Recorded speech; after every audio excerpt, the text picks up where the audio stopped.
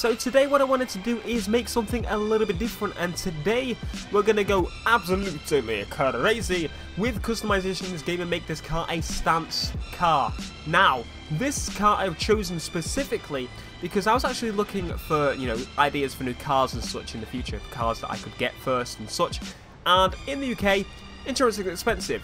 This is only $3.5 a year. If I want a Polo, it's about $1 a year, or a car, that's about $1 a year.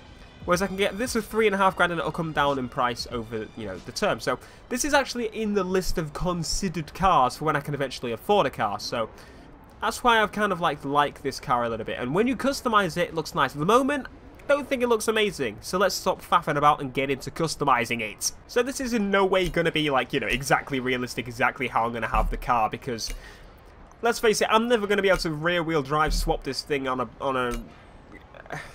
unless I make some magically crazy money, I don't know. But we're going to put a single turbo in there, because why would we not put a turbo in there? Rear wheel drive, and then we're going to go into the customization part straight away, because I'm a racer and I like to race. So let us see very quickly what bumpers we have available to us. This is what I like about this car. It looks pretty nice stock, and it looks pretty damn nice once you actually get some more body parts and stuff on there, which I will show you how to make look even better in a moment. So what else do we have spoiler-wise? I really like a proper spoiler on this, but obviously because of the car's shape, it doesn't really, So we're going to stick with the stock spoiler. For the rear bumper, we're going to go with this one. And for the side skirts, we're going to go with... I think we'll go with you. Apply. I think. Yeah. Now, I'm not really a fan of, these style of rims, BBS rims kind of thing. But I think on this car, it looks pretty damn nice. One thing I'd have to do, though, if I did these rims, is kind of increase the size of the wheels. I think those are about right. Not too big, not too small. Because I think the rims on this car are a little bit too on the small side, so once you increase them, I think it looks a little bit nicer, if you know what I mean here. Yeah, I think that's a bit too big. Let's have a look at it a little bit smaller.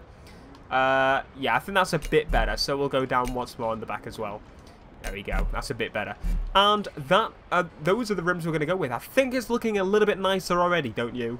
That's why I've kind of considered this car. It's $3.5 a year, and I can't afford that at the moment, but if I manage to, be able to afford that at some point, I mean, I'd definitely do it, I think, over the $1 for a Polo, because it would come down at least, I'd say, at least 40% within the first year, so it kind of makes sense. But anyway, other than that, really, any other car that I'd want is going to cost me a lot of money, so yeah. But anyway, we'll talk about that in the future. Let's actually carry on with the actual car build itself. So I'm now just applying all the kind of parts that allow me to customize it, not putting a roll cage in there because I don't really like it. I'm putting the second to last one, as I do. And weight reduction, I think we'll make it a bit lighter. Go on then. And then other than that, we're pretty much done except all of these parts here, and we'll be good to go.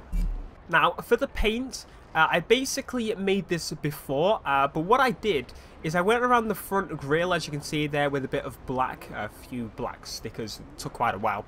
At the bumper as well, you can see it's black along there. It's a bit off there, but along the side skirts there, and along the back bumper. You basically get the idea. I've done a black bit pretty much in some of the areas to make it look pretty cool. And I really, really like it like this.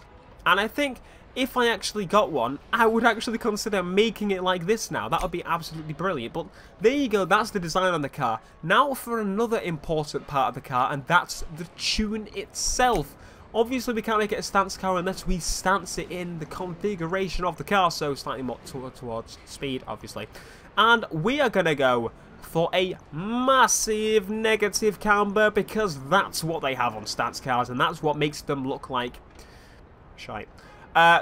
Like that. So let's very quickly bring out the toe angle as well. Now this isn't required as such, but I feel as if it brings, it helps it more so, especially when drifting and such. You put it up slightly anyway, so.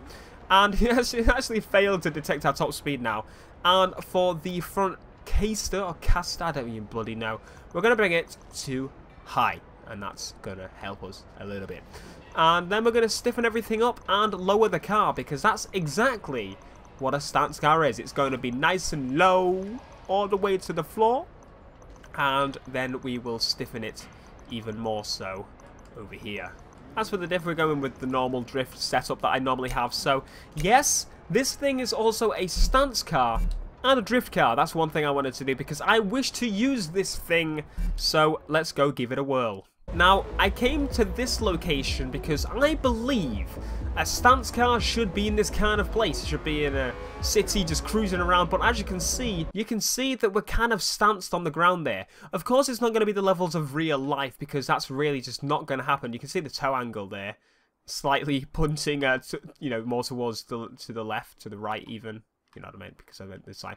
But you can see that it's slightly stanced, and I think that's as close as you're actually going to get on the full game, you know. It's not going to be realistic kind of stance, but I think it looks pretty damn cool, and I really like this. And I've seen a lot of people do this online, so I thought, you know what? I need to make a video showing you guys how to do that. So the stance build, look at that.